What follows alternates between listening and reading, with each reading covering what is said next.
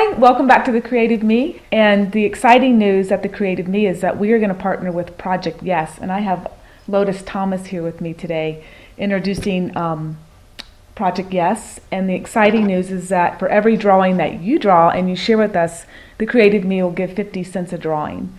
So that is just very exciting. It's helping kids in the Lafayette area and eventually helping kids everywhere. And it's very exciting for me because I've always wanted to help the children. So Lotus, will you share a little bit about Project Yes? And she's going to share actually an inspiration this week that actually has come from one of the kids here at Project Yes. And it's not from The Creative Me yet, but we will start giving inspirations each week from drawings that might be from the children at Project Yes. So, great. Well, thank you so much, Brett. You're welcome. Awesome to be a part of this. And Project Yes stands for Youth Envisioning Social Change. And it's an arts-based youth empowerment organization. So we really look at giving youth an opportunity to have healthy self-expression and to be able to create change in their own lives and in the community and in the world.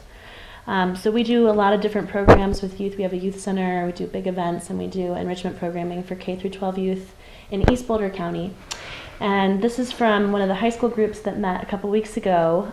We did this great exercise where the kids danced and then drew and then wrote about what they drew, and it was all like a self-reflection exercise that was also community building, so we could share and hear from each other what was going on in each other's lives.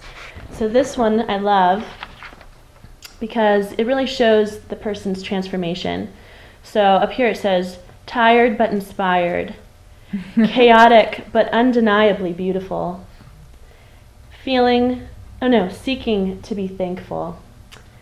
And it's just a really beautiful way. It doesn't have to be a perfect masterpiece by any means, but it was a really beautiful way for this participant to be able to kind of get outside of her head and be able to get creative and share from that place with the other youth that were at our program. So we're really excited to be a part of The Creative Me and appreciate that all of the beautiful artwork that you're all doing will help to actually provide funding so we can continue to expand our programs out here in East Boulder County and, like Brett said, start to create models that we can share across the world. So thank you so much for your support and your creativity.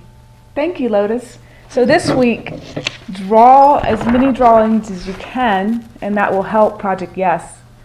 And if you're tired, feel inspired. Have a great week, and we'll see you next week. Bye-bye.